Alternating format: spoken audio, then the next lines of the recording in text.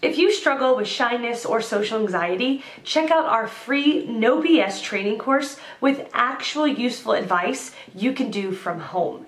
None of that just get out there nonsense. The link is in the description below. For now, let's get to today's question.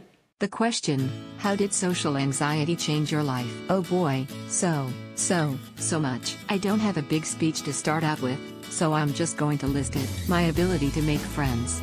Let's start with this. It's pretty obvious, but when you start a new place, school, work, etc., go to a party, or just in general, it's like I can feel their eyes bore into me, that they are judging me in everything I do. Cold sweat is chronic. My ability to eat in public.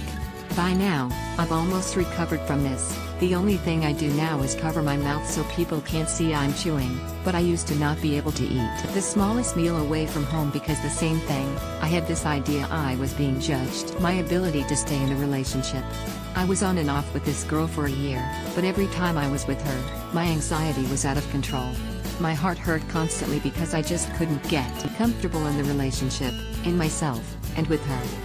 I can't go on dates, I can't do one-night stands, and being in a relationship is out of the question. My ability to leave my house. Pretty much as it says. My heart would race every time I neared my door, doing literally the most mundane things. Breathing too loudly, talking to my friends, ordering food in the cantina, coughing. I wasn't able to do that, and asking for something, like a pencil. It was hell. I am doing much better right now, but there's so much I don't think I'll be able to recover from. There is still so much I want to do but physically can't get myself to do. Hope you're doing well. Find more answers and a free audiobook on how to talk to anyone in the description below. No useless advice like just get out there, I mean actual useful advice from people who have really dealt with shyness and social anxiety and overcome it in their own lives.